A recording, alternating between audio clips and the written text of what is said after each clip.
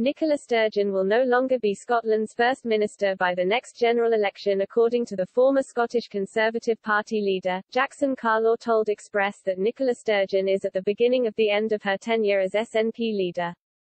The former Scottish Tory leader added that the Scottish public will want a new leader when the nation enters the recovery phase from the coronavirus pandemic.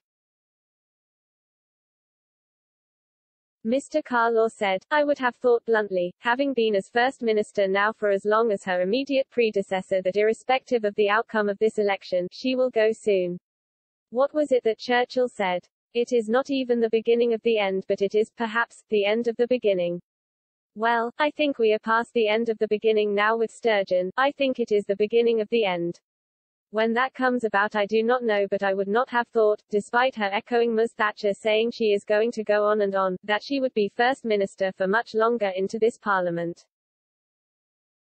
I think the public will feel that she did her job and duty during COVID, but we are now into a recovery phase and we need some fresh thinking and leadership for that. During the same interview, Mr. Carlaw stated that Nicola Sturgeon's SNP is rerunning their 2019 general election campaign ahead of the crucial May Holyrood election. The former Scottish Tory leader added that the SNP campaign has been a mistake and as a result, he does not expect the party to be able to secure a majority in Holyrood on their own.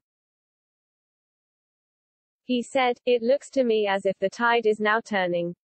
The longer people are looking at these issues, the more it is shifting. I have been surprised that the SNP has tried to rerun the 2019 general election campaign by focusing entirely on Boris Johnson and Brexit. Part of the problem we found in 2019 focusing on independence was that a number of people said to us, look, we agree with you about that, but it is not really the issue in this particular election. I think the flip side is now true. People know Boris is not standing for the Scottish Parliament and they know that Brexit is not the issue of this election.